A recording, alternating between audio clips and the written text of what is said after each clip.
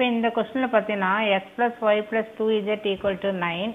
இந்த 3 ஈக்குவேஷன் இருக்கு இல்லையா, இந்த 3 ஈக்குவேஷனில் you are collecting the coefficient, அதுக்கப்புறம் இந்த வேரியபிள் எக்ஸ் ஒய் இஜெட்டு, தென் கான்ஸ்டன்ட் வந்து கலெக்ட் பண்ணியிருக்கிறோம். அது கீழே ஸோ இந்த மேட்ரிக்ஸு கோஎஃபிஷியன்ட் எல்லாம் கலெக்ட் பண்ணதை கோஎஃபிஷியன்ட் மேட்ரிக்ஸ்னும் ஆகுமெண்டட் மேட்ரிக்ஸ்னு இருக்குது பாருங்கள். இந்த ஆகுமெண்டட் மேட்ரிக்ஸுங்கிறது இந்த கான்ஸ்டன்ட் இருக்குல்ல, இந்த கான்ஸ்டன்ட்டை 4th காலமாக இங்கே எழுதியிருக்கோம். இந்த கான்ஸ்டன்ட்டை இங்கே 4th காலமாக எழுதி வரக்கூடிய அந்த மேட்ரிக்ஸ் வந்து we call this as augmented matrix.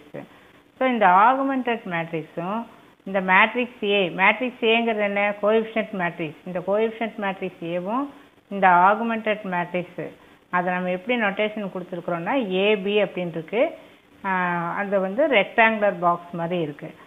So this is called augmented matrix. இப்போ இந்த augmented மேட்ரிக்ஸுக்கு எக்கலான் ஃபார்மை யூஸ் பண்ணி வர்ற மாதிரி நம்ம ரோ கண்டுபிடிப்போம், ரேங்க் கண்டுபிடிப்போம். இந்த ஏக்கு மேட்ரிக்ஸ் ஏக்கு தனியாக ரேங்க் கண்டுபிடிப்போம். So we are finding rank of A and rank of augmented matrix. அதனுடைய ப்ரொசீஜர் வந்து நமக்கு தெரியும். இப்போ இதனுடைய நேச்சர் என்ன அப்படின்னு சொல்லி பார்த்தீங்கன்னா, ஹெட்டிங் வந்து testing the consistency of A homogeneous linear equation அப்படின்னு சொல்லி இருக்குது. இதில் வந்து 4 ப்ராப்பர்ட்டி கொடுத்துருக்கு. ஃபஸ்ட்டு ஒன் பார்த்தீங்கன்னா, இந்த ஆகுமெண்டட் மேட்ரிக்ஸினுடைய ரேங்க்கும் மேட்ரிக்ஸ் ஏனுடைய ரேங்க்கும் ஈக்குவலாக இருக்குது அப்படின்னா இந்த ஈக்குவேஷன்ஸ் ஆர் கன்சிஸ்டன்ட் அப்படின்னு சொல்லி சொல்கிறோம். இது வந்து first property. Then second one, ஈக்குவலாகவும் இருந்து ஈக்குவல் டு n அப்படிங்கிறது number of unknowns. Number of unknowns என்ன ஈக்குவேஷனில் எக்ஸு ஒய் இஜெட் 3 அன்னோன்ஸ் இருக்குது. அந்த 3 அன்னோன்ஸை என்னன்னு சொல்லி மார்க் பண்ணியிருக்கோம். ஸோ இந்த 3மே ஈக்குவலாக இருக்குது. அப்போ நம்பர் ஆஃப் அன்னோன்ஸ் n அப்படிங்கிறப்போ n எவ்வளவு 3, எக்ஸ் ஒய் இஜெட் 3. அப்போ கண்டிப்பாக ரோ ஆஃப் ஏவும் 3 இருக்கணும், ரோ ஆஃப் ஆகுமெண்டட் மேட்ரிக்ஸ் ஏபியும் 3 இருக்கணும் அப்படின்னு சொல்லி அர்த்தம். ஸோ இதுக்கும் 3 வரும், இதுவும் 3 வரும், என்னும் ஆல்ரெடி 3 அப்படிங்கிறப்போ 3மே ஈக்குவலாக இருந்தால் இது வந்து இந்த ஈக்குவேஷன் வந்து கன்சிஸ்டண்ட்டாகவும் இருக்கும். சொல்யூஷன் வந்து யூனிக் சொல்யூஷன் அப்படின்னு சொல்லி சொல்லுவோம். நான் ப்ராப்பர்ட்டி 3ல் பார்த்தீங்கன்னா அந்த அப்படியே அதே தான், பட் லெஸ் தேன் என். இங்கே வந்து equal to N, second property equal to N, third property வந்து லெஸ் தேன் என் அப்படின்னு வரப்போ many solution. So first one வந்து consistent, second one consistent and unique solution, third one consistent and many solution. First ஒன்ல வந்து equal to என் இல்லை, அப்போ கண்டிப்பாக அதனுடைய ரோ வந்து 2 தான் இருக்கும். ஏன்னா n வந்து 3.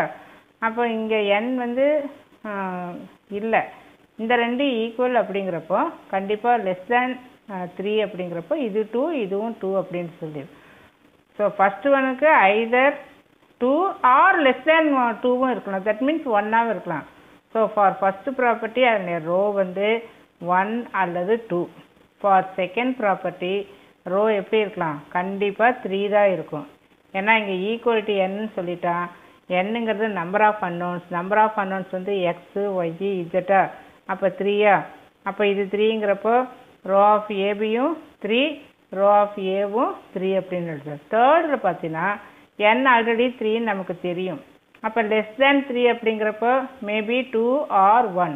ஸோ இதனுடைய சொல்யூஷன் வந்து மெனி சொல்யூஷன். ஃபோர்த் ஒன் வந்து நாட் ஈக்குவல்.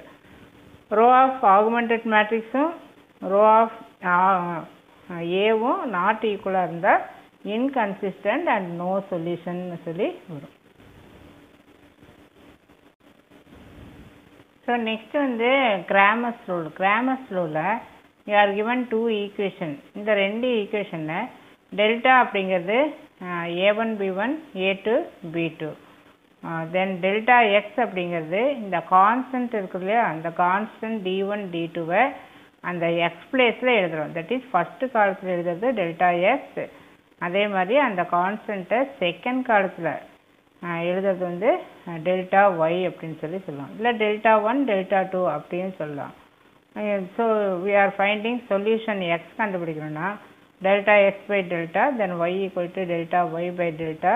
சப்போஸ் 3 ஈக்குவேஷனாக இருந்ததுன்னா Z equal to delta Z by delta. Delta x delta Y delta இஜெட்டுக்கு பதிலாக டெல்டா 1 டெல்டா 2 டெல்டா 3ன்னு சொல்லலாம்.